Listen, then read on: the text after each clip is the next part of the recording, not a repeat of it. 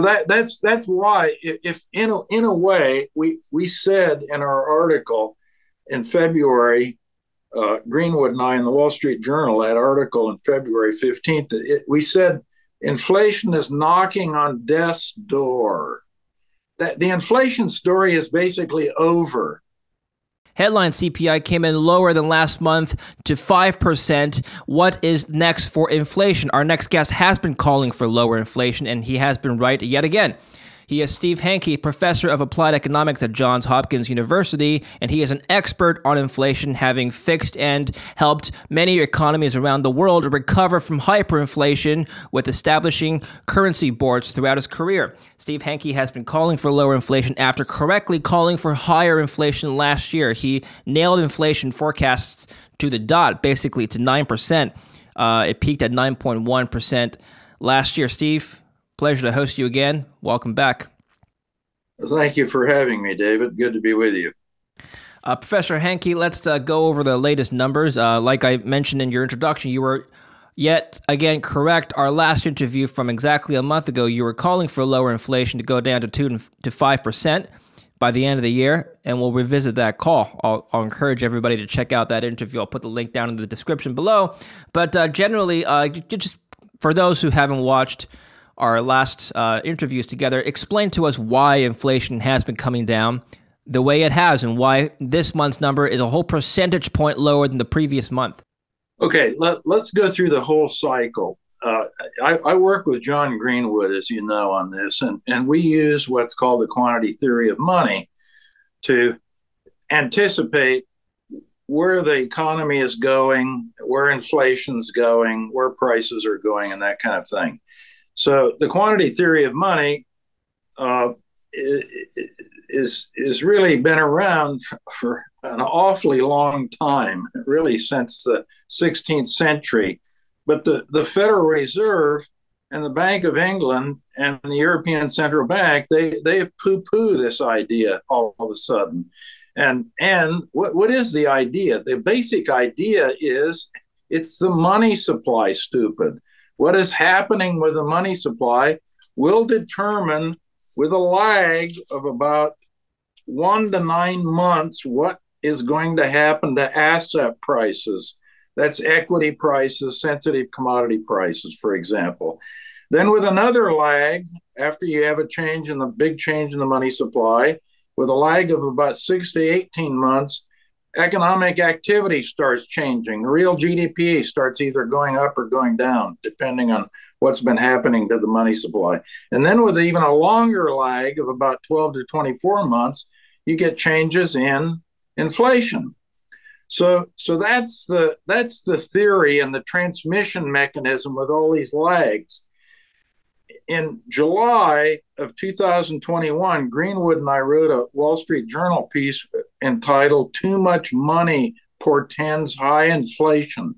And in that piece, we used the quantity theory of money, and we said that inflation would go to 6%, maybe as high as 9%.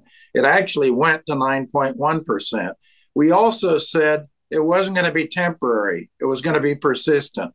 So we nailed the thing completely then. And now, if you look at February 15th, Wall Street Journal, Greenwood and I had a piece, high inflation will end soon. And that means by the end of this year, our forecast has inflation in the 2% per year to 5% per year. As you said, the headline number for March, just out today a few hours ago, is 5%. So we're already in the target zone. Now, why has it been coming down? And it's been coming down because the money supply has been shrinking for the last 11 months. It's actually on a year-over-year basis shrunk by 2.35%. 2.35. This is unprecedented, David. Hasn't happened since the 1930s. If you look at the bank credit, which is the biggest component actually of the money supply, is credit produced by private banks, that has been declining too. It's been slowing down since May of 2022.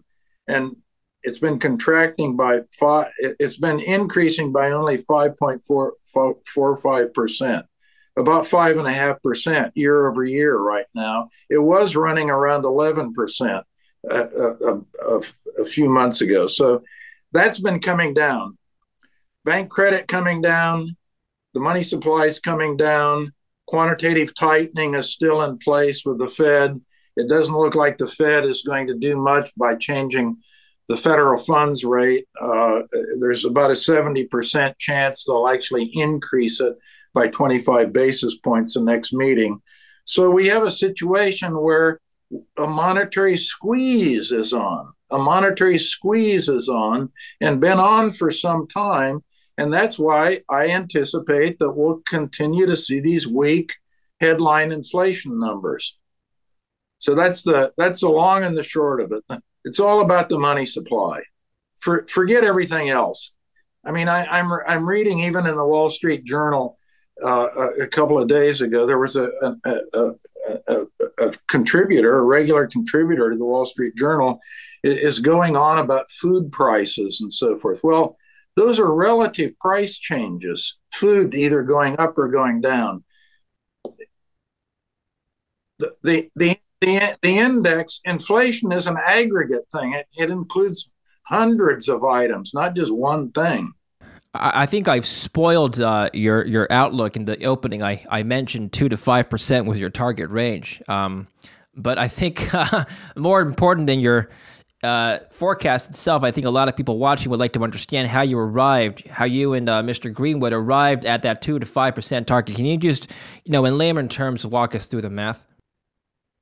Well, the math is something called the equation of exchange. And that's M, the money supply, times V, the velocity of money, equals P, the price level, times Y, the real GDP. So if you actually rearrange that little identity and solve for M, the money supply, so the money supply is on the left and everything else is on the right.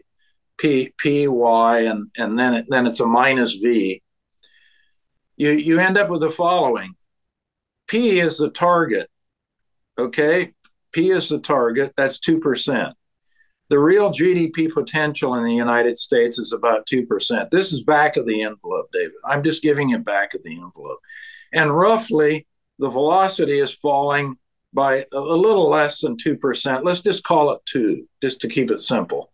So we have 2, M, the golden growth rate, the growth rate in the money supply that will allow you to hit an inflation target of 2% is 2, that's the target, 2% inflation, plus 2, which is the real GDP, plus, because you've got a minus and a minus, that's a plus for the velocity of about 2. 2 plus 2 plus 2 is what? 6. 6% is the golden growth rate. That is a growth rate in the money supply that would allow you to hit the 2% inflation target. What did I tell you we were growing at? Year over year, the money supply isn't growing at a plus 6%. It's contracting at a minus 2.35%. So it's contracting when it should be expanding at about 6%. So the inflation is going to be coming out, sucked out of the system and coming down pretty fast. So that's why, if in a way, we said in our article in February, Greenwood and I in the Wall Street Journal, that article in February 15th, we said inflation is knocking on death's door. That the inflation story is basically over. Inflation is knocking at death's door. Well, it happened. By the way, the consensus forecast for this month of March was 5.2%, which is down a lot from 6% in February, but still the number even came in below the consensus of 5.2. It came in at 5. So the thing is sucking down very, very much more rapidly than most people, with the exception of Greenwood and Hanke, think it would be coming down. And it's because of MV equals PY. As Milton Friedman liked to say, inflation is always and everywhere a monetary phenomenon. It's the result of changes in the money supply. That normally would sound like good news, Professor, except you're also projecting a recession. I'm going to get to that in a minute. But before we talk about your recession outlook, I want to talk about, over the last month, I've interviewed various experts and pundits, and I've heard the counter argument, which is that inflation is going to increase. And I'd like to just address some of these points and perhaps clear up any misunderstandings, if there are any. The first is that this is an interesting argument, and a lot of businesses across America are likely to face higher interest rates this year as they refinance at a higher rate, because most people locked in loans and revolving debt at a lower rate from a few years ago, and those fixed income instruments are about to expire and mature. And so higher interest rates are inherently inflationary, they argue, because businesses will have to raise prices in order to combat higher interest expenses. Does this have any merit? No, this is complete rubbish. Okay. It's amazing how confused people are when they get into economics. They get their little feet tangled up in a hurry. The interest rate cost going up will do what? If anything, it will reduce the profit margins of the companies who are refinancing at this higher interest rate cost, increase their debt burden, increase their leverage, put them in a corner a little bit, and that doesn't spell a boom or inflation. It spells a slowdown. And their argument is that they have to raise prices to combat. Well, that's the old cost plus theory of inflation, which is nonsense. Inflation is always and everywhere a monetary phenomenon. They're using what they call a cost push theory of inflation, which is rubbish. The other argument I've heard is that the Federal Reserve has created money supply that's already in the system. It's going to take a while for the full effect of inflation, they argue, to see it hit the economy. And so we haven't seen that full effect yet. The money's already in the system. We're about to. Their theory doesn't seem to be working very well, does it? All of the excess, there was a massive excess of money created starting in February of 2020. All of that excess, Greenwood and I estimate, will be completely out of the system, really like in a month or two. It's all gone. It's being exhausted at the excess at a very, very fast rate.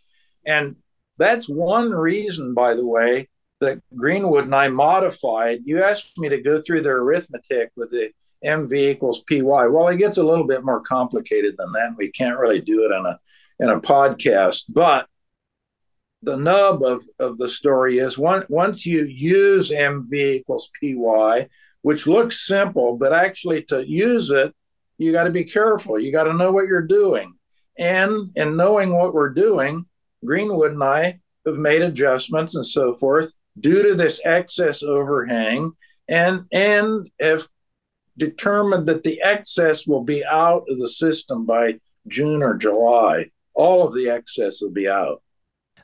One other argument is that, not so much of an argument, but a point of concern is that the Federal Reserve has increased their balance sheet since the beginning of March. I've showed you this chart before we spoke, Professor.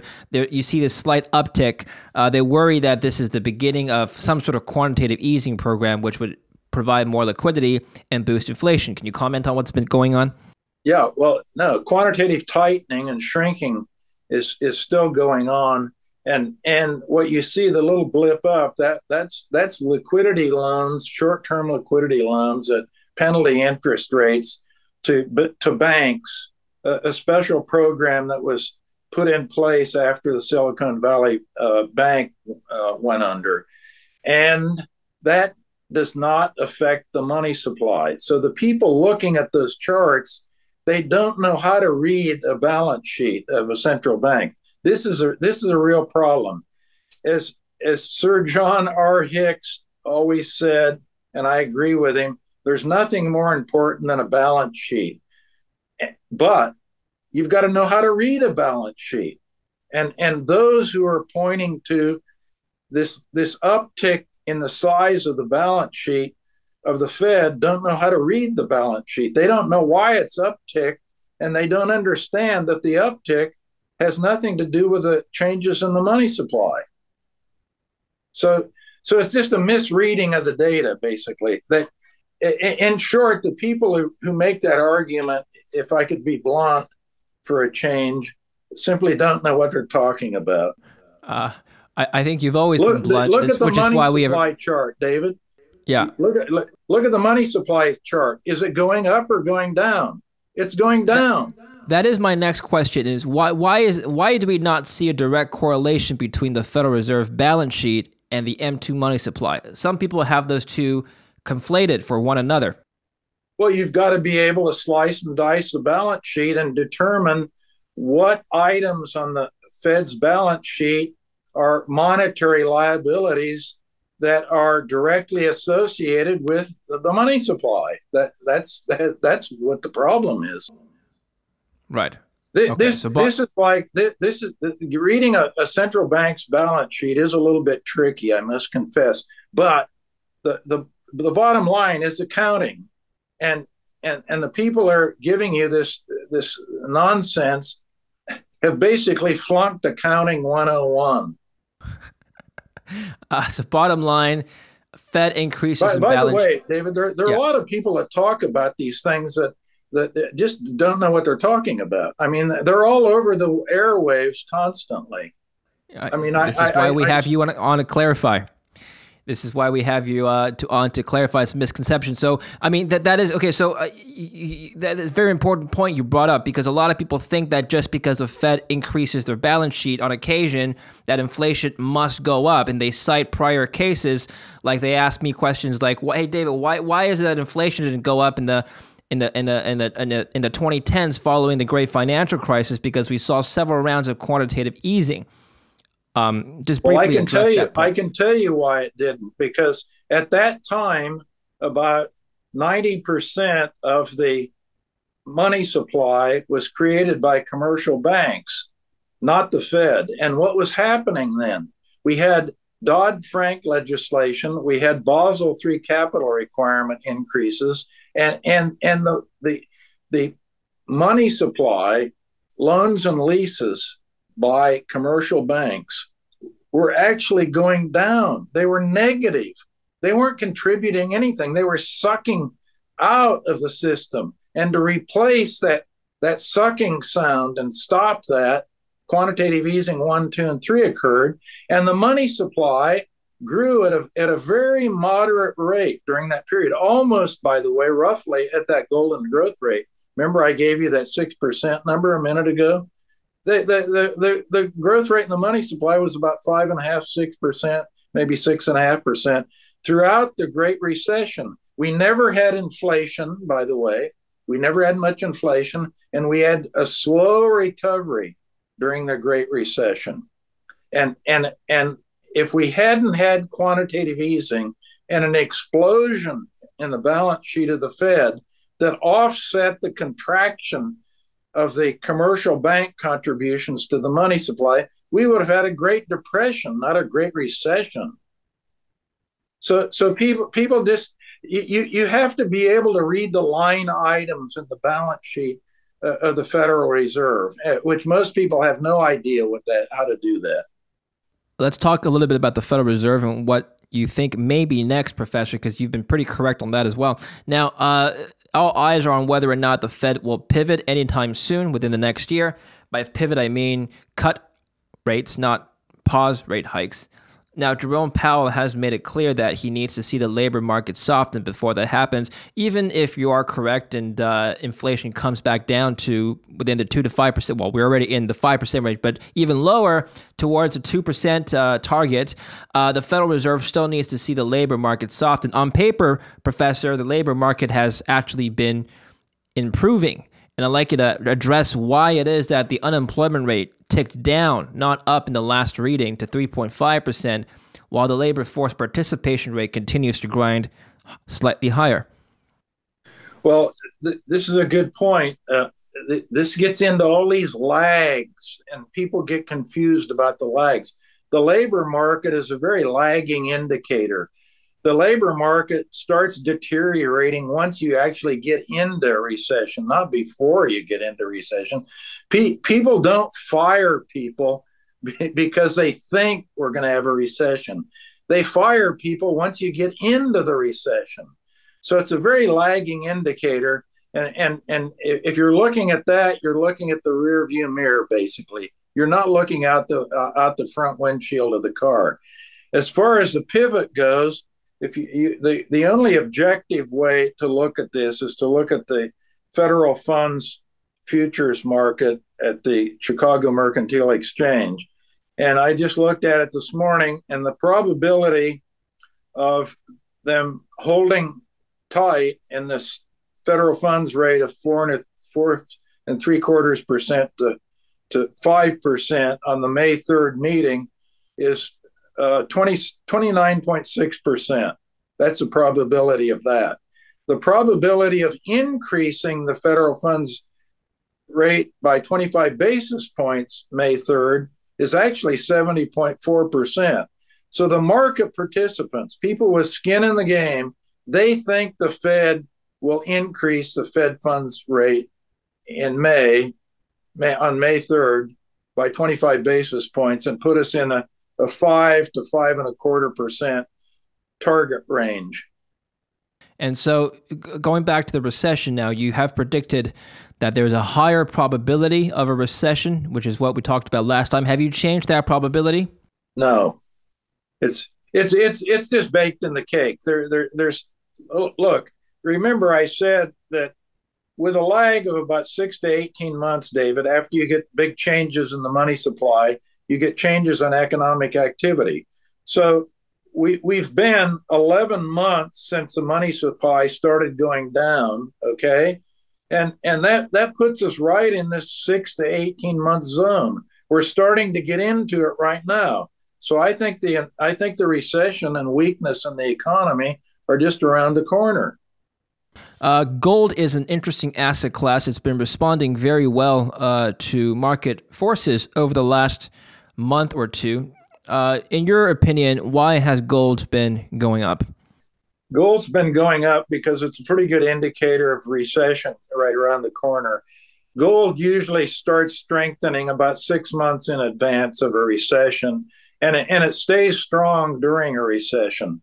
So that's one factor. And then basically also it is a safe haven, and the more the U.S. ratchets up its war with Russia, and by the way, the U.S. is involved up to its neck in this war, a very dangerous situation. So that uncertainty also obviously helps a safe haven like gold. I think the banking problems that arose after Silicon Valley, that also did. So it's a little bit of a shall we say, a perfect storm for a good safe haven like gold. And by the way, we've gone over this before, but the Hanke Kaufness Gold Sentiment Index, which you can get at www.thegoldsentimentreport, all one word.com, will tell you what the sentiment is in the market. And that sentiment, by the way, now that's a very short-term thing. We measure that sentiment every hour. We look at every article that's come out on an hourly basis with a computer, do text mining, and determine is that article bullish or bearish. And then we come up with a sentiment score. And if the sentiment score happens to be very positive, bullish, we would want to be doing shall we say, a contrary trade. If the sentiment is extremely bullish, we know it will revert back to neutrality or bearish pretty soon. And as a result, you want to take your long position off or institute a short position. So we've been trading this thing, by the way, and it's been trading very well. The drawdowns have been very small, and the returns, depending on the algorithm that we have hooked up to the sentiment, the returns have been in the 30 to 50% range. So that's the Hanke Gold Sentiment Score, which tells you on the short term where is the sentiment in the gold market. So if you want to be short term on top of it, you go to the Hanke Gold Sentiment Score. The long term fundamentals, as we've already gone over, look like they're going up. Okay, we'll put a link in the description down below. Now, just to be clear, your sentiment doesn't give forecast, does it? It's measuring. It's like a barometer. Right. Remember if you look at the barometer, the sentiment, it will tell you what the weather is going to be. So you can make a forecast in the following sense. If you get an extremely bullish reading on sentiment, we know that won't stay there very long. It'll start moving back towards neutrality, maybe even bearish. And therefore, what's that tell you? That tells you what's going to happen to the market price going forward. It's probably going to go down. Yes. The US dollar has been weakening, which some people have said may also have contributed to gold's strength. I just want to comment on the US dollar before we close out, Professor. This will be my last talking point with you. There's been this trend of de-dollarization making the headlines. People are concerned about various aspects of de-dollarization, which I'd like you to clarify for us. Perhaps there's some misunderstanding around this as well. When you see headlines like China and Russia trading amongst themselves, when you see headlines like Brazil adding the yuan to its reserves, I think the Chinese yuan is now their second largest reserves ahead of the euro. This news came in a few weeks ago. When you see headlines like countries buying oil in another currency besides the US dollar, which is to say that the petrodollar is being phased out, does this concern you that the US dollar will no longer remain the hegemonic reserve currency of the world? And if so, does this have any impact whatsoever on the economy and investments? Well, that's a big set of questions, David. Let me try to summarize what I think is going on. Remember my 95% rule. 95% of what you read in the financial press is either wrong or irrelevant. So these headlines you're reading about are in a way irrelevant right now, in the sense that all these changes you're talking about are really tiny, minor footnotes in the whole scheme of an international currency. They don't really, as I say, they're a footnote, not a headline. They should be a footnote, not a headline. But the U.S. has proceeded to weaponize the dollar, and with sanctions, especially on Russia, but other places. They're sanctioning everybody under the sun, the U.S. The U.S. seems to want to go to war with everybody, basically. And they have been using the U.S. dollar financial system and U.S. dollar and weaponizing it to engage in hostile activity against people that they don't like. Now, that does make the U.S. dollar vulnerable in the long run, and it makes it inviting for a challenger to try to challenge the U.S. dollar's dominance. But remember, since the 7th century BC, so are you with me? You yes, look like sir. You're kind of glazed over a little, David. I feel like I'm back in class, but I am learning. We're all back in class with you, Professor. Okay, so if we go back to the 7th century BC, there have only been 14 international currencies, dominant international currencies. Now the US dollar is the international currency. It's the dominant one. As you see, if you go way back and you only have 14, it takes a lot to knock an international currency off the throne. So even though weaponization of the US dollar has made it more vulnerable, is bad for the US dollar, bad for the US financial system. It is only registered kind of a footnote, little changes around the edges, not much, not much of any interest whatsoever. But it clearly is making it vulnerable. It's inviting challengers. Whether the challengers will be successful or not, we have to wait and see. I think forecasting the demise and death of an international currency is a fool's game. I really don't think it can be done. What I've told you is accurate and can be done. It is more vulnerable than it was, but to say it's going to end in death, or there's going to be a demise of the dollar, very, very hard to say, very tricky, because the average life of an international currency since the 7th century, it's about 300 years. I mean, some of them have lasted about 700 years. I'd like to examine this in more detail with you next time, do a more in-depth conversation about the rise and fall of reserve currencies or dominant currencies. I think that'll make a very interesting and educational session. Let me put this thing in context. The most important price in the world is the dollar-euro exchange rate. And when the dollar at its strongest, a couple months ago, the dollar was trading at around 105, and now it's trading at about 109, and people are all hot and bothered about that, saying, "Oh, big move," the dollar is going into the tank and so forth.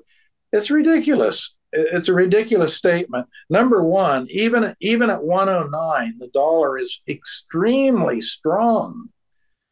I think the fair value of the dollar-euro exchange rate, so it'd be in about 120 to 140 range. So it's at 109, it's still on the strong side. And we have all these people blabbering around about how weak the dollar is getting and so forth. It's just silliness.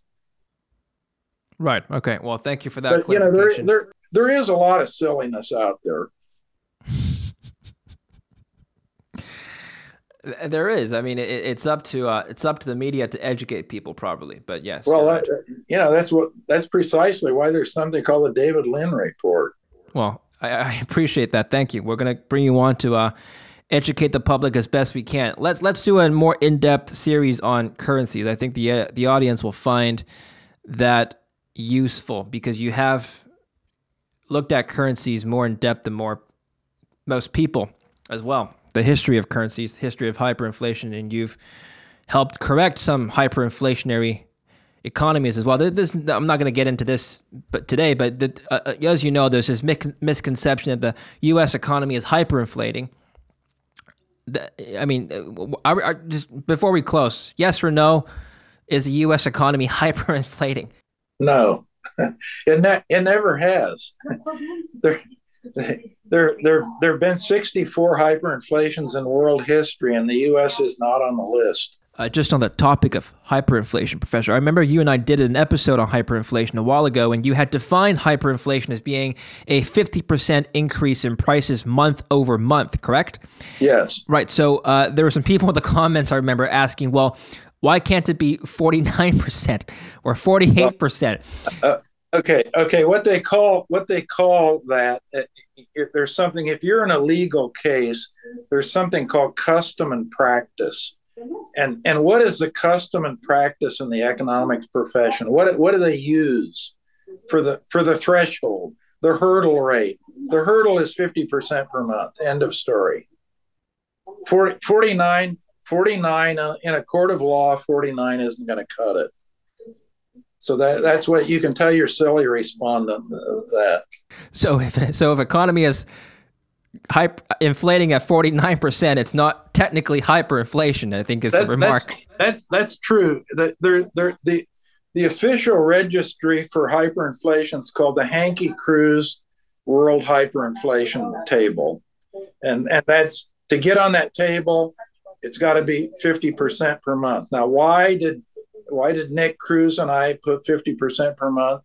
Because that has become the custom and practice of the economics profession. So there are a lot of people out there that have different ideas, different things. But if you look at the economics profession, that is the standard. It's a little bit like the definition of a recession. What's the custom and practice? It's the National Bureau of Economic Research. By custom and practice, they determine what is a recession. So a lot of other people blab about it, but the custom and practice, what counts is the National Bureau of Economic Research. So let's not waste our time, getting out in the weeds and trying to invent a new definition for a recession. Let's just wait till the National Bureau pronounces that we are either in or not in a recession, and that's it. It makes life a lot easier. All right. Well, thank you, Professor. Thank you for educating us yet again, and we'll stay tuned for the next important data releases, and we'll have you back on to examine what's going on. Thank you very much for your time today. Yeah, thank you. Thank you for watching. Don't forget to subscribe.